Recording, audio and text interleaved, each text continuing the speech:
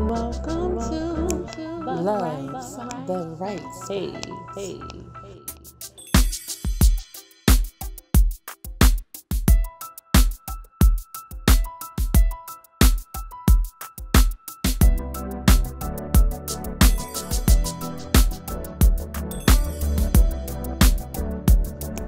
Love the right.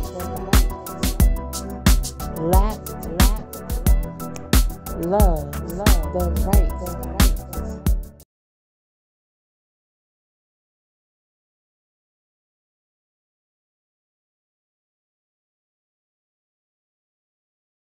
About how it affects the children and how it affects men.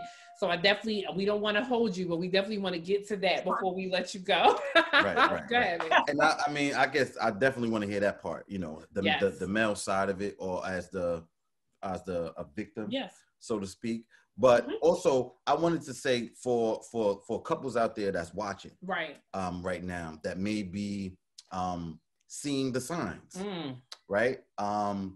And need to table the discussion, right? So before we get to the male side of it, Sister Angie, could you give them a tip or two on how you can start that kind of conversation with someone where you are seeing the signs, but you know that you don't want to see it go any further?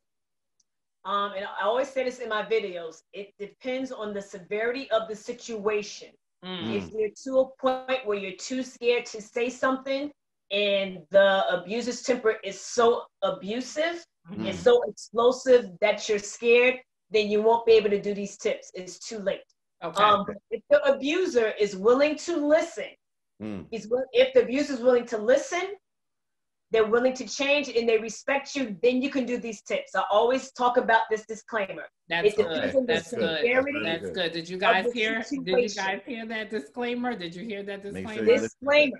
It depends on the severity of the abuser. If the abuser is willing to change, listen, and respect you, then you can do these things. If the abuser is not willing to change, he's hell-bent on controlling you and having power over you, then it's too late. The only thing that I can tell you in that severe situation, get an escape plan, pack your bags, leave. Like do a Houdini, disappear. Don't warn him, don't have no conversation when he's sleeping, give him some sleeping pills, give her some sleeping pills, whatever you have to do when that person is sleeping, run. So again, I'll say this disclaimer one more time. This depends on the severity of the abuser. If the abuser is willing to change, listen and respect and values your opinion and your voice, you can do these tips. The following tips are: speak up, talk about it. Hey, I didn't like that joke. I know you play around with your boys, you say bees and hoes and all this other stuff and you do this and that. That's not me. I don't appreciate it. Do not make false accusations about it. I don't like it. Speak up. And I'll give from a male perspective. If the female is constantly accusing you of being this womanizer and having a lot of female friends, and you're sleeping with Jen, and you're sleeping with Keisha, and you're sleeping with Dominique down the street, and a little Puerto Rican chick down the street, and you're sitting under her feet 24/7, and you can't even look at your phone or answer a phone call without her accusing you of something. That is verbal emotional abuse. Exactly. If that is a problem, men say something. That is not cute. It's distasteful and it's unladylike, and you shouldn't take it, nor should you subject yourself to it. That does not make you less of a man or make you less masculine if you're offended by that, because men have feelings as well.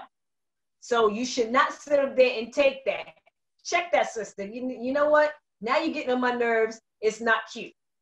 Stop blaming me for stuff that I didn't do. So that's an example of emotional abuse. And I hope I answered Brother Alonzo's question. No, absolutely, sis. I just think that, it's so important, and we're going to we do at the end of the show where you can give out some points, and some tips overall, just to help. But like I said, we know we can't get this in a 50-minute or 45-minute show. It's just so many layers and different things to it. But I know that you're doing what you do, but I wanted you to kind of get into, like I was speaking about before, talk about the male being the victim. Yes. And that the female is the abuser. Right. I just gave an example of how males experience emotional abuse. So if the female is constantly verbally berating your manhood, demasculating who you are as a man, that is verbal abuse. If she's calling you the B word, or saying you ain't crap, or you don't do this, or you don't do that, or if you bought me this car, then that means you're a man. Or if you spend $10,000 on this engagement ring, then that means you really love me. Huh? You rather have a $10,000 engagement ring than add that as a down payment to the house that we're going to live in? So basically, you're telling me that you're selfish, you're materialistic, you're all about the Joneses and appearances, and you don't care about my key emotions. You don't care about my feelings. Just because I express it in a different way, and society says, as a man, I shouldn't cry, I shouldn't express how I feel. So I become aggressive and I shut down. I don't vocalize how I feel. So now I'm the bad guy and I'm this mean person because you sitting up here in my ear, constantly berating my manhood, constantly telling me who I'm not because I don't mess up to your materialistic standards. So that is a form of emotional abuse. Now, verbal abuse, again. I was going to say, what is the stat? What is the stat that connects where it starts as emotional, right? Then it goes to verbal. What are the stats for men where it turns physical? Like, you know, women actually hitting men, you know, the husband, the fiance, the boy, the living boyfriend, whatever the situation is. I mean, can you kind of get into that a little bit? Like, have you seen a lot of cases or heard about a lot of cases where that's the case and the man, you know, does not fight back and, you know, unfortunately he is actually physically abused? I've seen, sadly, YouTube videos of these tall 6-foot men and these little women that are constantly smacking him in their faces. Wow. And people are literally like laughing. So here you are, you have this big man who can literally pick this woman up by her neck and just throw her across the room. He can't because, one, he'll get arrested. Right. Two, he'll get accused of the domestic violence. Right. He won't look at her because of her stature and how she carries herself. So it's like a double-edged sword. Like, she's the abuser. There's a lot of celebrities online and it's just not coming out. Female celebrities who are being put in jail because they abuse their husbands. So scratches on the faces. The constantly smacking. I do a video how men, the women constantly smacks them. Anytime somebody smacks you in the face, even for men, you are telling them that they are nothing. They're worth nothing. You are literally beating them down to the ground and making them a slave. You're telling them that they're nothing, that you walk all over them. Your life means nothing to me.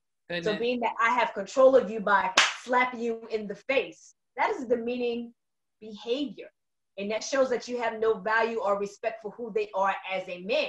So in return, emotionally, the man is embarrassed and now he's angry and he's frustrated and he wants to knock you through the wall, but he can't because he's afraid. And maybe he was taught that you shouldn't hit a woman, but it's mixed signals because the woman is hitting me.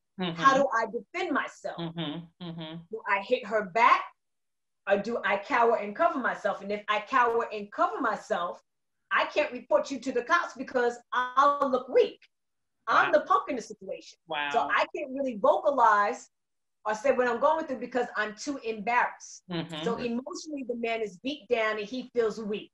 His masculinity is taken away from him. Verbally, if the female is constantly calling a man a female dog, saying that he's not nothing, and men are groomed to be protectors and providers, and they're constantly hearing, well, you don't, the critique, like I talked about, the criticism. If the man is constantly hearing, well, you don't do this, and I know Harry will do it better than you, and Harry has more money, that man begins to second guess who he is. Well, wow. Maybe if I made more money, she would respect me more. Maybe if I did this, she would respect me more. So then they get this distorted, twisted thinking. Well, let me be the bad guy because women like bad guys. Let me dog you out and treat you like the hoe. Let me be a womanizer and walk all over you. Whereas in the beginning, And it goes back to that narcissistic rewriting the DNA, rewriting your genetic code. The nice guy syndrome. I was born and I was raised to be a respectful young man, a husband to take care of a woman. But because society is so materialistic, and you got this chick who's materialistic and wants to live in the Joneses and have this reputation and be on top, she decides to demasculate who you are by trying to get what she wants by berating your feelings and not caring about who you are. So you're up here. By the time she gets down to you, you're down here. So again, you have this distorted thinking of being the bad guy. Or maybe if I abuse you and knock you around, then you'll respect me. No, it doesn't work that way. That really speaks to on both sides. You know, we usually hear it from the term of or the side of a woman's scorn, right? Like you don't want to be in the path of a woman's scorn, right? This would now cause the woman to behave differently than she's accustomed to, right? Because she's kind of more or less would say on the rampage, so to speak. Yeah, so now, but now hold on. So what you're saying now, Sister Angie, is that this now can also be flipped. The man who was, as you said, groomed to be humble, loving, humble, this, that, and the third. If it now took a shift in a relationship where now he's molded and shaped into this new other person, that he had no idea that he could become. So it can happen on both sides. Yes, absolutely. Yes. Wow. And that part isn't talked about. So that's the nice guy syndrome. I was a nice guy, and you know what? I'm this womanizer. I treat women like hoes because I've been used for so long. I was never respected, and this is what they like. So I'm going to show them who I am. Wow. Knowing that that's not how you was raised, that's not your God-gifted genetic coding. But because this abuser had demasculated your manhood for so long, you believe in your distorted thinking, this is how women are going to perceive me from now. So now that you're on this destructive path, this downward spiral, you miss out on the chance of meeting that perfect partner. You miss out on knowing the difference of a helpmate. So instead of, you don't see a helpmate anymore, you always see women as players. Or you always see women as abusing you or using you for your money. They always want something from you. So you have this guard, you have this wall. You can't trust anymore. So now you're distrustful, and now you're nasty, and now you're disrespectful. So you're no longer the nice guy. So Ange, I mean, before we get into the children part and before we get into healing and solutions and kind of the therapeutic part, before we let you go, I want to know, like, do you believe, because we talk about this in different conversations, that your spirit, your aura kind of really allows you to attract, you know, certain things, certain energies, certain people. And I find a lot of times, I don't know if it's true, you can kind of correct me and let me know if I'm wrong. Usually most women who have been in abusive relationships, usually, unless they had a change within themselves, unless they were, you know, got healed and, you know, delivered, and just their mindset and everything about them, their inner self, their, you know, self-esteem and different things like that have been heightened and awakened on a stronger level. Is it possible for men or women to attract that type of individual again in your life? I mean, is it, you know, because I've heard where people that are abusers can honestly almost smell you. You know, it's like a shark, you know, with something in the water, you know what I'm saying? And kind of sense that person they can prey on, or that individual is weak, or, you know, kind of, if you can speak to that, you know what I'm saying? Is that true? Is there something that victims kind of give off to a certain degree? And if so, how can you like reverse that, or how can you kind of work on not, you know, attracting those type of individuals again in your life? You said the key words. You kind of answered your own question. So you said it's healing and delivered. Victims don't give themselves enough time to be healed from the situation. A lot of times I find they jump in from one relationship to another. They don't give their time. They don't give themselves time enough to heal. They believe, oh, a different face will heal my situation. They're not looking at the patterns. They're not looking at the signs. So they're jumping from, oh my God, it's like the movie with Denzel Washington where the spirit would jump in from different bodies. Okay, yes. Same spirit, but different faces. I forget the name of the movie, but it's very similar to that. So again, is that the Book of Eli? The Book of Not Eli. the Book of Eli. It was some movie. Something like with angels, right? Something like that. I can't remember. He was an angel. I think Denzel Washington was this cop.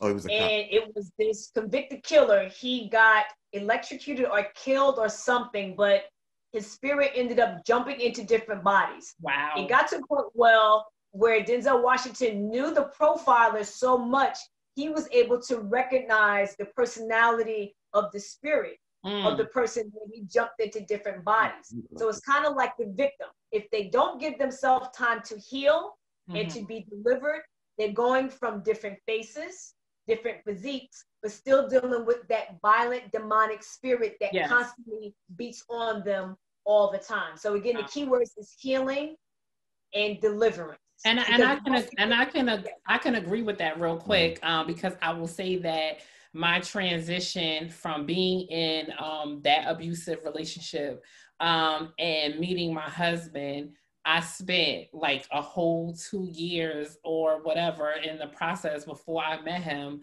really just working on me, you know what I'm saying, and getting my own self together, because I just couldn't believe that I allowed, you know, certain things to happen towards the end. The relationship didn't start like that, but towards the end of it, it did. So, and in order for me to accept now, you know, the man that God really was, you know, sending my way in my life, I had to be prepared and ready for that. So I totally get that. Totally get that. Right. So yes, they do attract, the abusers do recognize it because the victims, they have that same pattern. They're acceptive and they don't stop it. So if they accept it from this person, 3 months later, they meet a new person and the abuser see, oh, I can take advantage of you. Okay. You're easy to walk all over, and that's for men and women. Wow. So again, the victim is so suggestive to that cycle of abuse. They don't know any better. Right. So you can talk to them all you want to. You can try to raise them up, but if they don't give themselves time to, I do this method where I do past, present, future. And within that exercise, I had them tell the story of what happened in the past. When they're in a place in the present, they're ready to go to their process of healing. And I find that they're talking about what happened in the past, how they were belittled and what this person did to them, and their posture goes down. I send them back to the past. And then I talk about it, and then I give the metaphor of you're still in prison. You're still in a cage. You're in 2020. Why are you going all the way back to 2014? Wow. You just told me how you came and you ready to heal and you're ready to move forward. You're ready to move into 2025, but now you're going all the way back to 2014. What is that force? What is that trauma? What is that memory? What is that flashback that keeps pulling you backwards instead of sending you forward? If that makes sense. Right. Yes. That makes perfect sense. When you spoke about cycles, you know, again, that's kind of going into the abuser or the victim.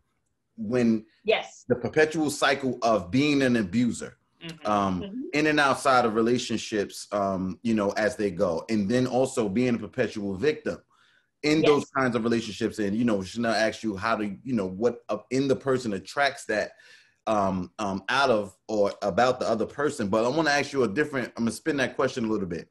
So when we think about being the abuser or being the victim, this necessarily, in my mind, thinking logically, someone does not make an effort intentionally to be the victim or the abuser.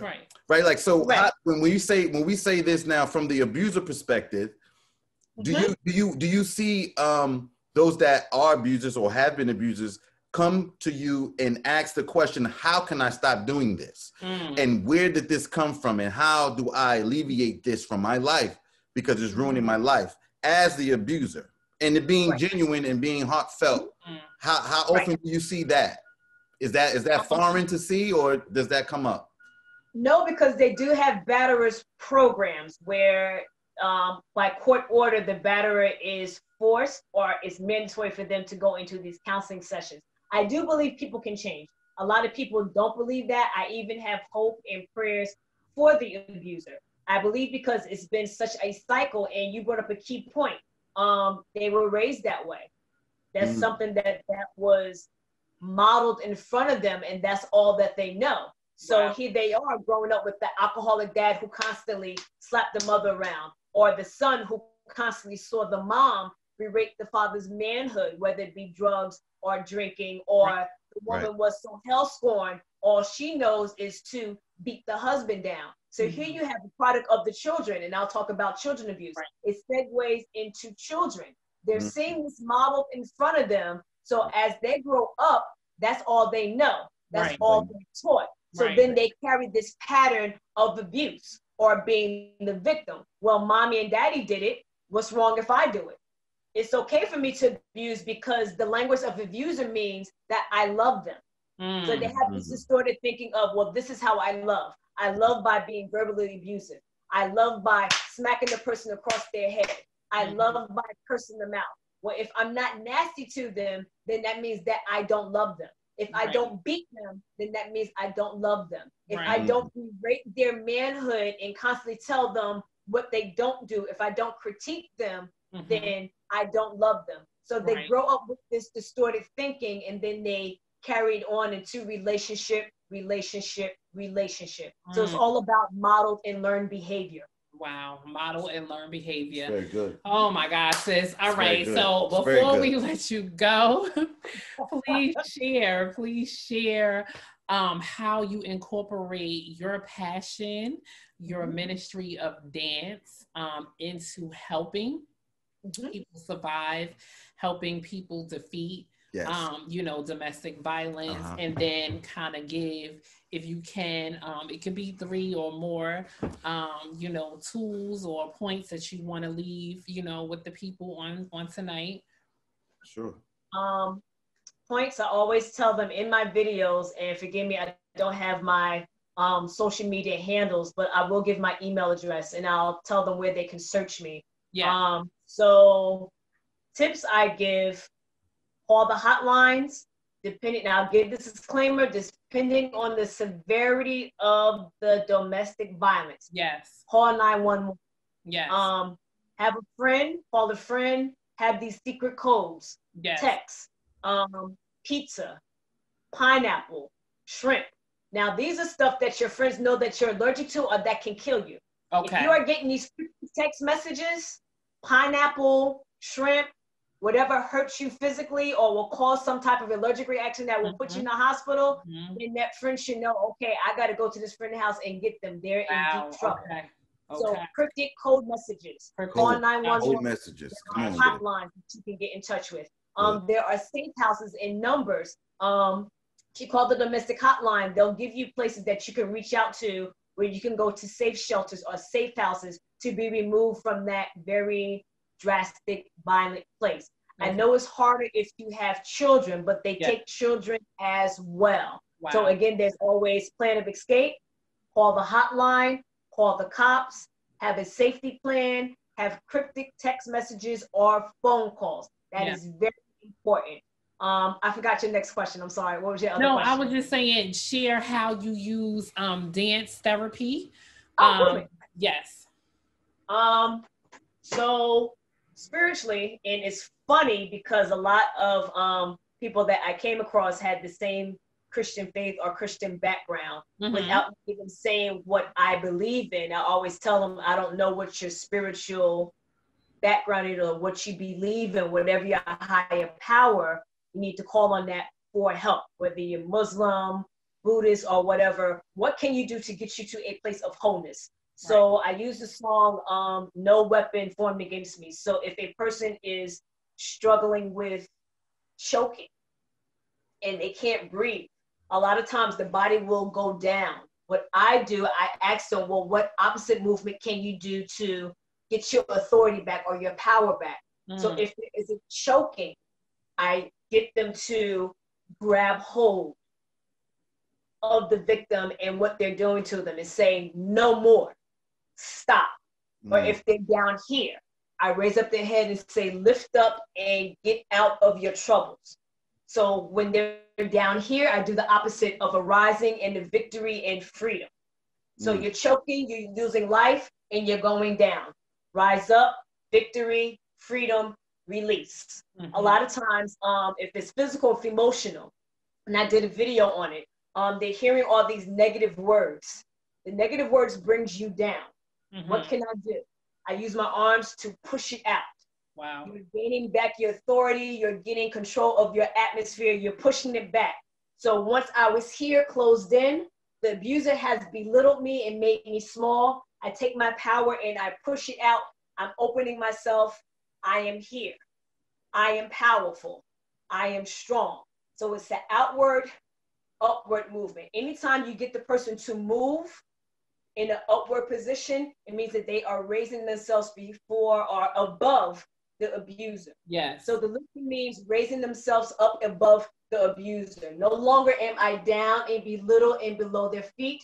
I am rising myself up out of the muck and mire. I am free. Wow. I have victory. This right here stands for victory. This means pushing out and no more. So it depends on the severity of the story. I take movement and I do the opposite, and I have them use positive affirmations to let them know that they have power. Take back your power. Take back your authority. Be the person that God designed you to be. Do not give them the power to rewrite your DNA or your genetic code. Take back who you are. Be the person that you used to be. Find your identity and your strength.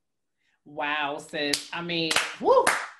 Powerful, yes, powerful, and it's so empowering, and it's so enlightening. You know what I'm saying? Like just enlightenment, just all the way around. I mean, you know, I just think that it's just so awesome. You know that God has allowed you to have your ministry passion of what you love to kind of work on a professional level as well, and tie it in.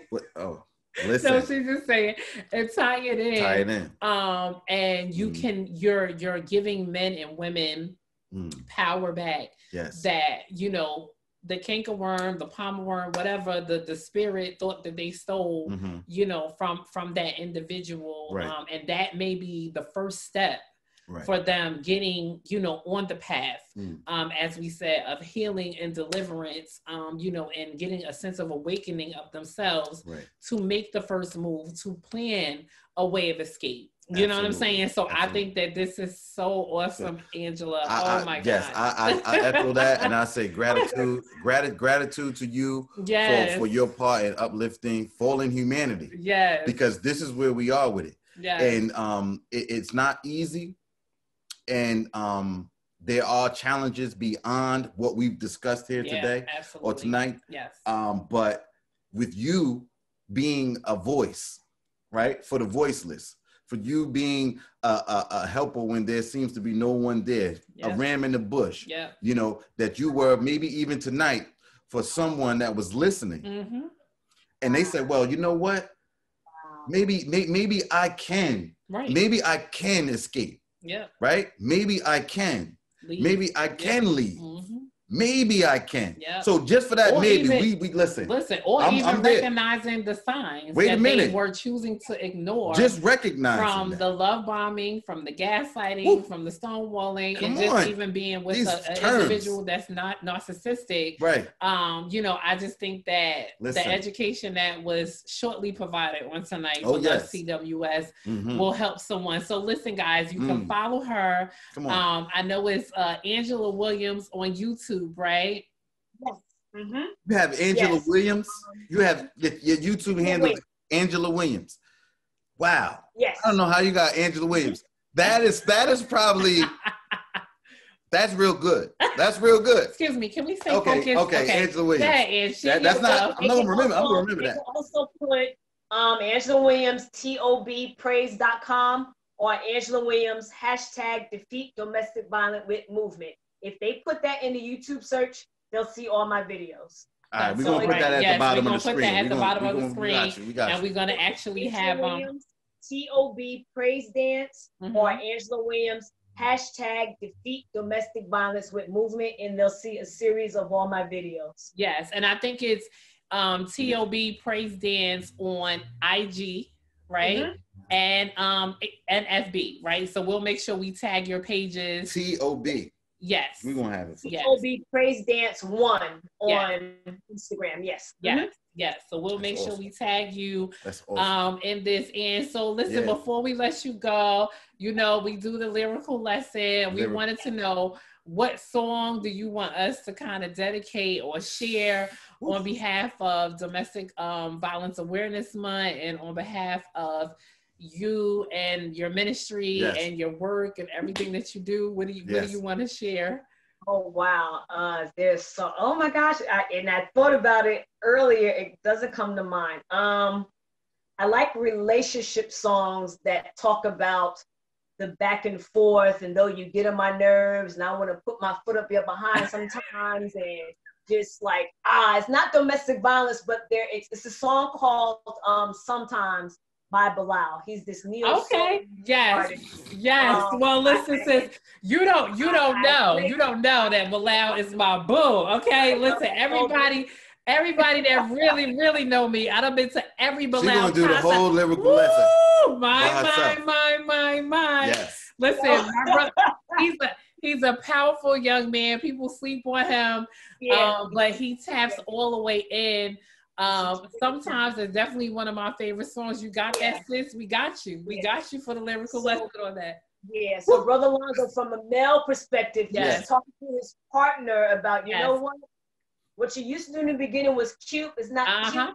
It's not cute no more. Right. Sometimes I just want to take my foot and put it up your behind because you talking too much. You got too much now. I love you, but you doing too much. Sometimes I just want to choke the life out of you. So to me, that talks about the real nitty-gritty. We're not gonna go back to it talks about, you guys are funny. So to me, it talks about the real nitty-gritty of male and female, and how they get into these disagreements. Not abusive arguments. Right. Not emotional abuse, no domestic violence, just disagreements. You're not seeing eye to eye, and it's driving me crazy. I love you, but you're getting on my nerves. Still want to be with you, still want to be married to you, still want to be engaged with you. You're my best friend, but right now I want to fight you because you're not hearing me. We have a miscommunication. So sometimes I just want to, well, but guys,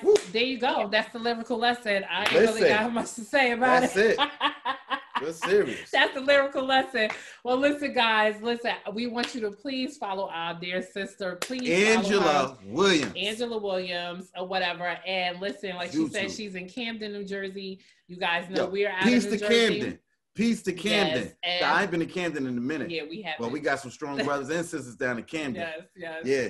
I work out in Camden. It's called Pals. I'm from Brick City, North New Jersey, but I commute every day to Camden. That's an hour and a half commute. So that is a mission from God. Yes, I commute. What is it called again? Says Pals, you said? Pals, yes. PALS. It's in Camden. Pals. Okay. Yeah, so we'll make sure that we have all of that, at the bottom of the screen, so you guys can check out the information where you can link up with Angela. If you need a counseling session, she has her email address on her website and all of that good stuff. YouTube, Facebook, Instagram, and she does reply. She has a lot of clients, but give her some time. She will definitely reply to you. Absolutely. Sis, we love you. Listen, Ashe. Thank you so much. This was purposeful. Yes. And your girls miss you. So tell my babies I love them. COVID, I don't know. We'll figure it out. Peace and love. You guys, you're a beautiful couple. You are God sent. Thank you. I love this. Invite me back anytime. Thank you. Thank you so much for your time. We appreciate you. Yes. All right. Love you. Talk to you soon. Be blessed. Thank you. Bye-bye.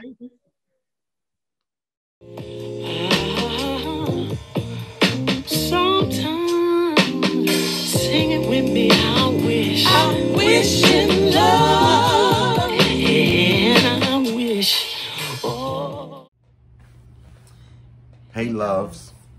Lyrical lesson. Lyrical lesson. Chapter 16. Ooh, inspired by Bilal. Bilal. You heard Sister Ange. Let's go. You heard Angela Williams. Bilal, let's go. Ooh, y'all know Bilal's my favorite. Come on, Pray baby. for me. Peace, Bilal. Listen. Okay, so the song is Sometimes is off his first album, right?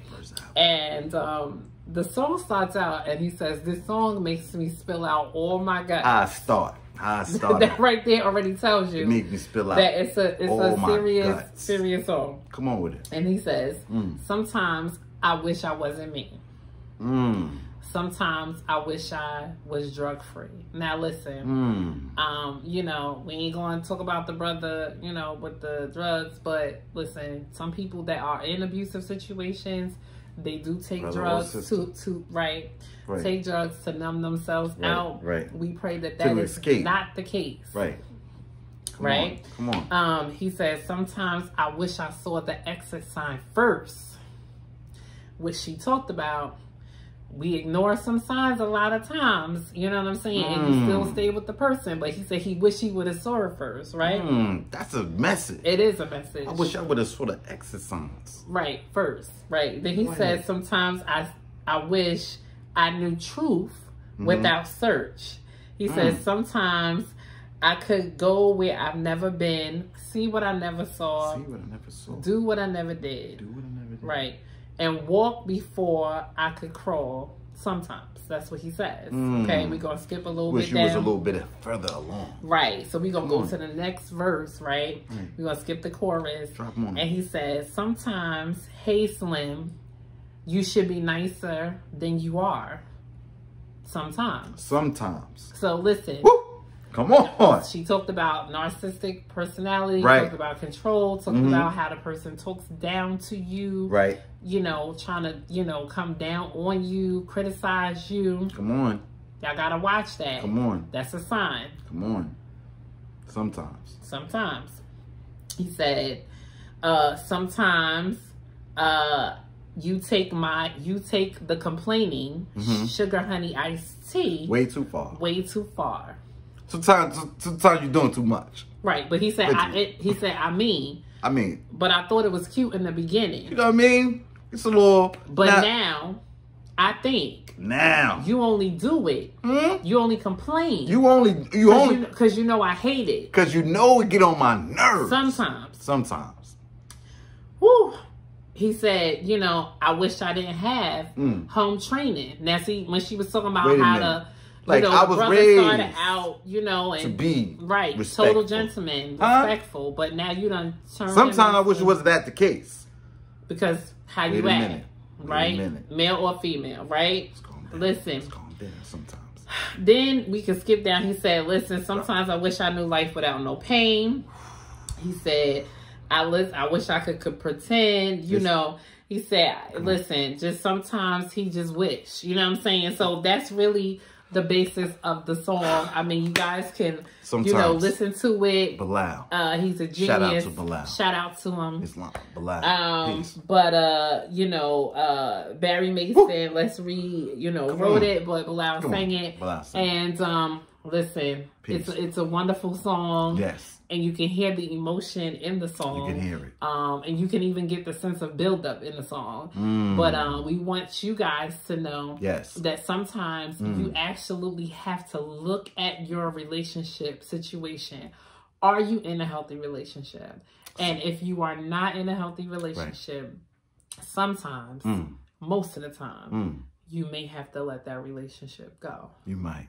Sometimes. Yeah, and God has something better, more healthy, more fulfilling, you know, less stressful, no abuse, emotional, physical, psychological, financial, none at all. We're here to be productive. We're here to be progressive. Yes. And by all be free. Other things. That's right.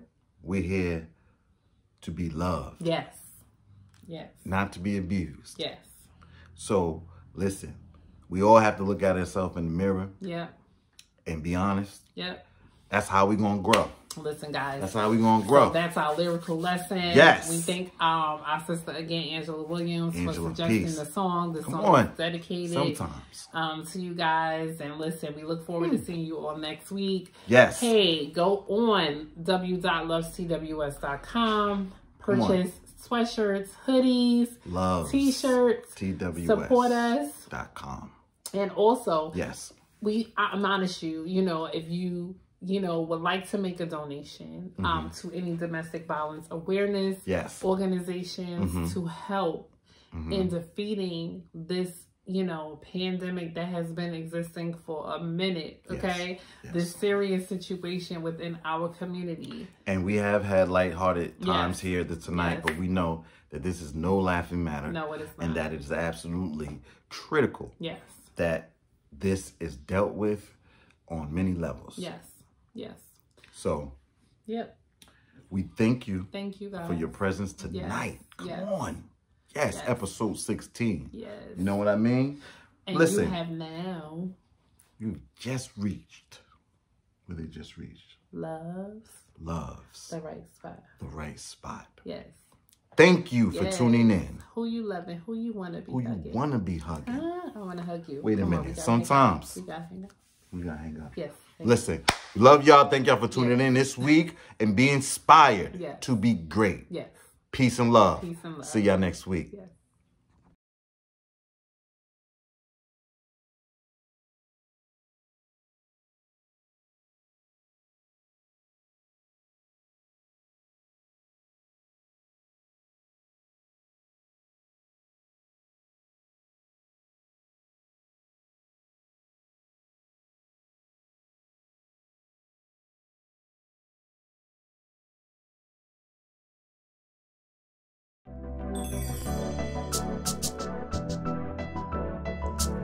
Welcome to Loves the Right. Hey.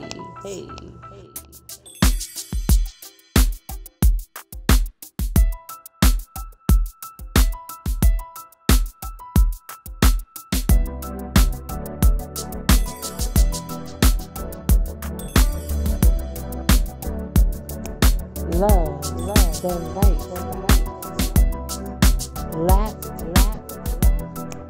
Love the right.